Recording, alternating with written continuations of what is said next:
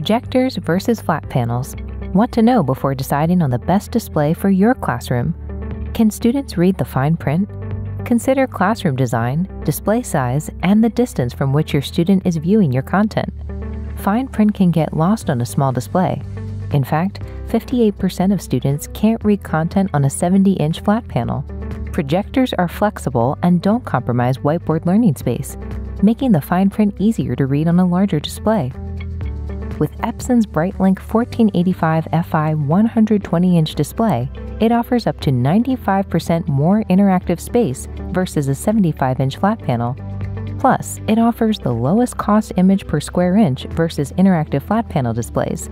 And built-in wireless connectivity is easy with Epson's eye projection app to support wireless casting from your device to your students.